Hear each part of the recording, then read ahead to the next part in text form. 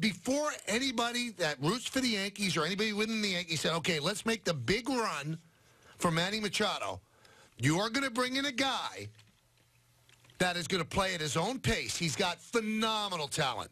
And if they signed him, he'd put up great numbers. But do you want to enter that sort of a player into the ecosystem that you developed on this team? Because one thing, you can say what you want about Stanton. You can say what you want about Judge. You can define their careers whichever way you want and the type of players they are. Every time they hit a ground ball, they run hard to first base. Every single time. Can't say that for Sanchez. Can't say that for every player on the team. But those two guys are the big stars, and they run hard to first base every time.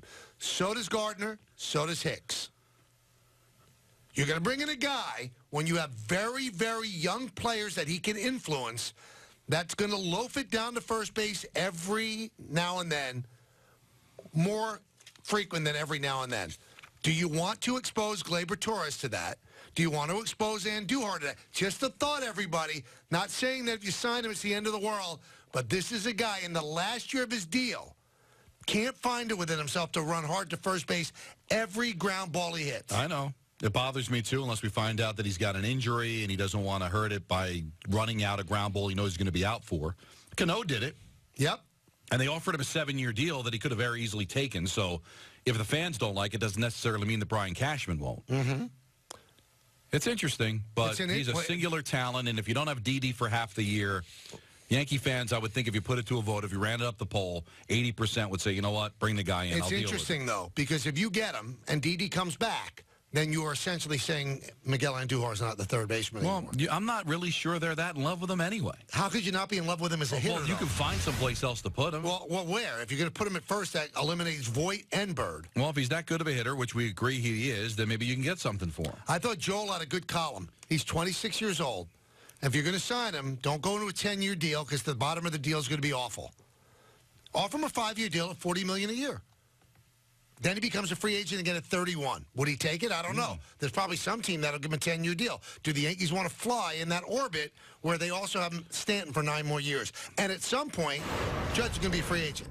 Well, maybe what you hope is that Stanton can be dealt to the Dodgers if they lose Machado. Like, let's say this team falls short of the World Series again or loses in the World Series again, and if they're going to lose the talent that they traded for, would they then be aggressive and try to get Stanton? Can you make room that way? Don't know, because from what I'm hearing, the Dodgers will not re-sign him. They've got Turner, they've got Seager. Seager's coming back. So maybe they say, okay, we'll take Stanton. It's possible. Now, would you rather have Stanton than Machado? Or would you rather... I think Machado's a better player than Stanton. But Stanton plays hard all the time. He does. Machado doesn't. I watched him a lot. His whole career with the Orioles, and he had a guy who was a stickler for that, and also the star on that team, or the leader of that team, Adam Jones, ran hard to first base every time. And it's still, sometimes Manny didn't. Sometimes again, Manny is a singular talent. Sure is. They don't come along very often.